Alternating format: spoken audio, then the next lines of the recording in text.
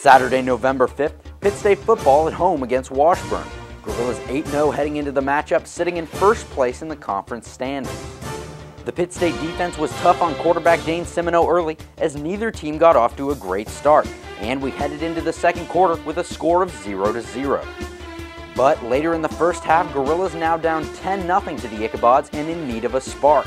Washburn set up to kick it off with Brown and Thomas back to receive. Brown fields it in the end zone, streaks up the middle, and uses a few blocks from his teammates to take it 100 yards for the score. Fire that cannon because John Brown came to play.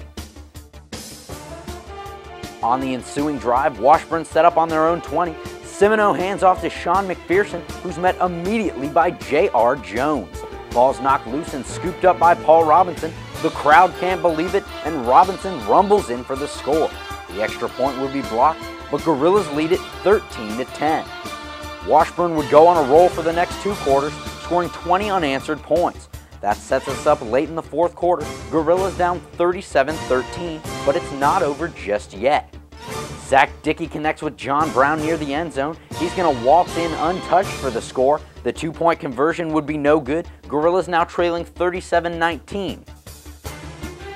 On the ensuing kickoff, Jake Craig angles it perfectly to Marty Pfannenstiel for the Ichabods, who thinks he's got it, but Tyler Disney says, "I don't think so." Disney with the hit, Josh Heimerman with the recovery, Gorillas with the ball and still very much alive.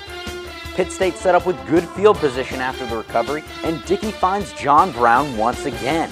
He hauls it in near the 2-yard line and somersaults in for the score. His third TD of the day, Gorillas down 37-25.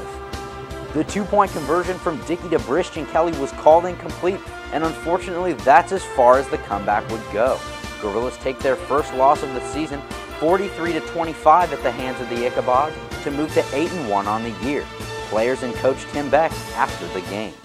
You know, it's a high emotional game, and there's going to be mistakes and there's going to be mental errors because you're so amped up and whatnot. But it's better now than in the postseason. So now we're fighting for the postseason. And sometimes a loss in a situation like this can make a team a lot better, and that's the only way we can approach next week's practice, is that we have to get better and be more consistent, all across the board. Yep, we obviously going to try to make them one-dimensional. It's always our plan, but we couldn't get the job done. Give credit to them once again, and we couldn't get them out of their game plan. That's what hurt us. When we come to practice on Tuesday, we can't just let this hang around. We got to get rid of it. We got to move on to the next thing, and so that's why today and tomorrow we don't feel very good about ourselves. Tuesday we got to get back on track and get refocused on the next game, which is Missouri Southern, which will be another huge game for us. The Gorillas will host Missouri Southern next Saturday in Carney Smith Stadium as they look for their shot at the conference championship. Kickoff is set for 2:05 p.m. with the game being broadcasted on MIAA TV.